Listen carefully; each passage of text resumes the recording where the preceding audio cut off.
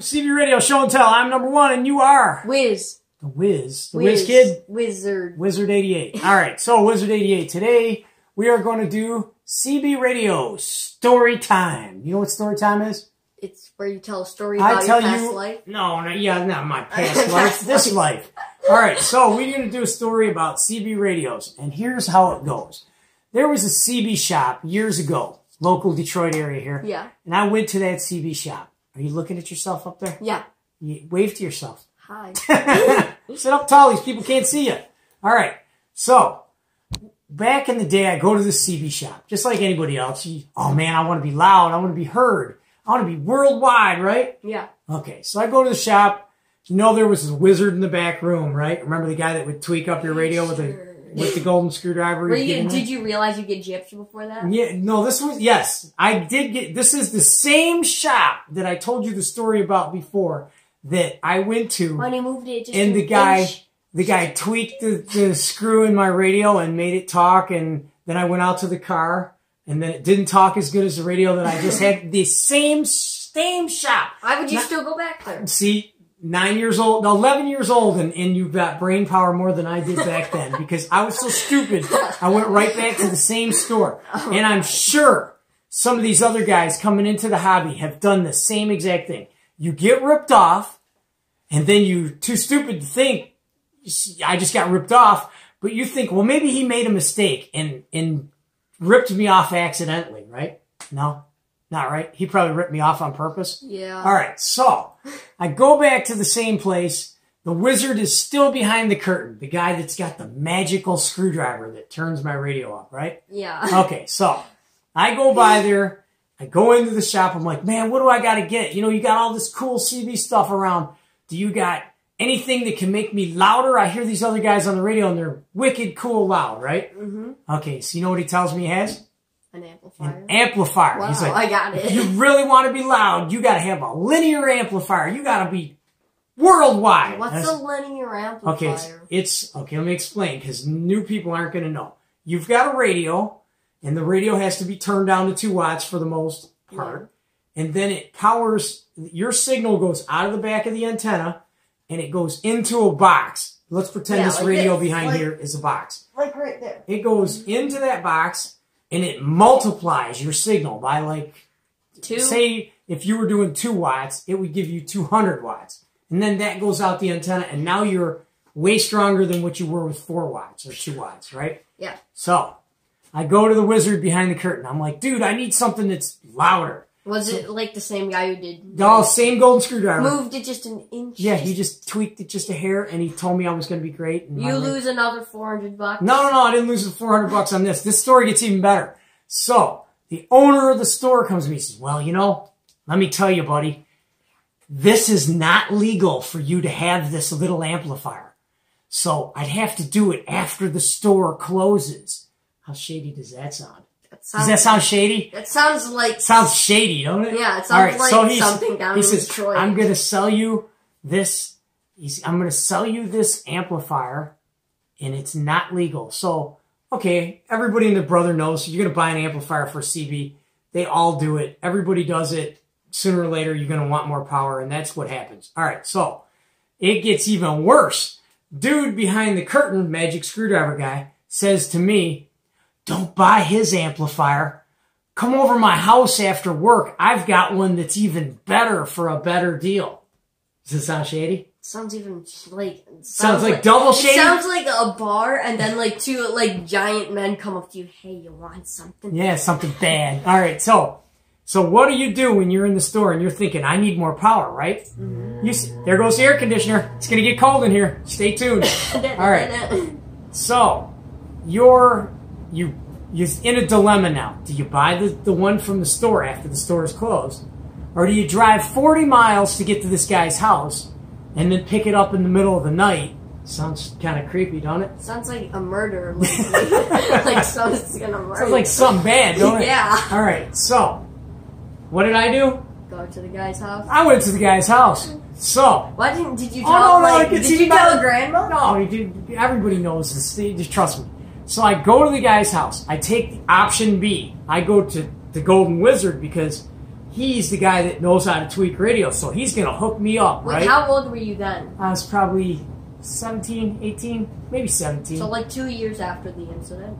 Yeah, no, it was probably a year after I got burned by the radio guy. All right, so I go into the dude's house. He's got radios everywhere. Like, dude, hundreds of radios, like everywhere. Just this room full of broken radios. And I'm like, wow, this guy must really know what he's doing, because he's got piles of broken radios. Broken. Doesn't broken. Still broken. doesn't register in the old noggin, right? So I'm like, dude, can you show me this amplifier? And he's like, yeah, check it out. So what's he pull out for me? He pulls out this gigantic, rusty, crusty looking tube mobile amp. It's so bad. All right, so what do? You buy it. I buy it. Look at the camera. They're looking for you. All right, so I buy it for, I don't know, let's just say it was $150. Now, back in the day, that was a lot of money. That is a lot of money now. But I mean, back in the day, that was like stupid money. So I buy it for the $150. And he says, well, you've got to keep it on something that's not, there's somebody writing me on this. Here, hold on a minute. We got to fix my phone. There we go. All right. So, messages are from CB Radio Show and Tell. That looks like Ronnie Hendricks sending me a message. Yeah, all right, so we buy the amplifier. I take it. I go out. First, he shows me it works. Yeah. He turns it on. It glows because it's got tubes in it. And then he talks on it. It's doing maybe 250 watts, something like that. So I go to put it in my car, not realizing that he didn't tell me that I had to put it on something to keep the carpet from burning. How fun is that? Oh my! Yeah. Did you burn your whole car? Yeah, no, I didn't burn the whole car, but just some of I singed the carpet in the back where I mounted this big tube amplifier, not knowing that this was going to destroy my alternator and fry my battery. So I used this thing for about 2 days, and then I tried to sell it. Do you know who wants a tube mobile amp? Who? Nobody wants a tube mobile amp, because unless it's somebody that's running a big setup, like the guys that run the big power setups, like the big Suburbans and the big vans where they have room. But the normal guy that's got a little car, like I had a little car at the time, a little Cordoba. Like a Festiva? Oh no, I had a little Cordoba, but there was like no room in the back seat. So anybody that has a normal sized car, there were solid state amps out, like not tube ones. So nobody wants this tube amp. So not only did I get gypped, I bought a product that was obsolete, nobody wanted anymore, overpriced, obsolete. What about the guy at the shop? The guy at the shop seen me coming again for another adventure. I'll tell you other stories about that shop later on. We all have CB radio stories. What was the name of the shop? K40 Electronics was the name of the shop. I thought it was like Radio Shack. No, it was K40 Electronics, and K40 used to produce antennas at one point. That was a manufacturer. So I'm sure they paid franchise to use their name. But man, that was so bad. I bought that product. So beware what you're buying. When you go to a CB radio shop or you're looking to buy something, do your research, do your oh my God, I can't get it out. Do your diligent looking at what you're going to buy. Yeah, because, don't go to the same shop once they gyp you. If you gyp you once, they're going to gyp you again. So don't go back to that place. If you are buying something off the internet, you better be careful who you're buying from, because we can tell you firsthand, if you buy something, you don't know. You can tell them firsthand that I had no issues with that. You don't know what you're going to get in the mail. Let's say you buy, I heard a story about a guy, what was this, like maybe a year or two ago. He ordered a radio from a guy on the internet, and you know what he got in the mail? A teddy bear. No, he didn't get a teddy bear. Worse. You know what he got in the mail? A crumb. No, but you're close. He got a box of pancake mix. Somebody sent it so it would feel like there's a CB in the box. So when he gets the box and he opens it, he's all excited he's going to get the radio, and he got a box of pancake mix. Can you imagine how mad you'd be if you think you're getting a $300 radio and you got a box of pancake mix? What do you think of that one? Why didn't he go up to the guy and say, because it's on the internet. You don't know where you just sent your money to some guy far away, and now your money's long gone. You don't know this guy on the internet. You sent your money to him, and you got a box of pancake mix, and guess what he's doing? Got Partying it scammed. up with your $300. Yeah, He's going to scammed. casino pulling the slot machine. Like 2 times. That's No, all he $300. He's going to get a pretty good amount of pulls. He just hit the lottery just by sending you a box of pancake mix. So you got to be aware of what people are going to do to you with CB Radio.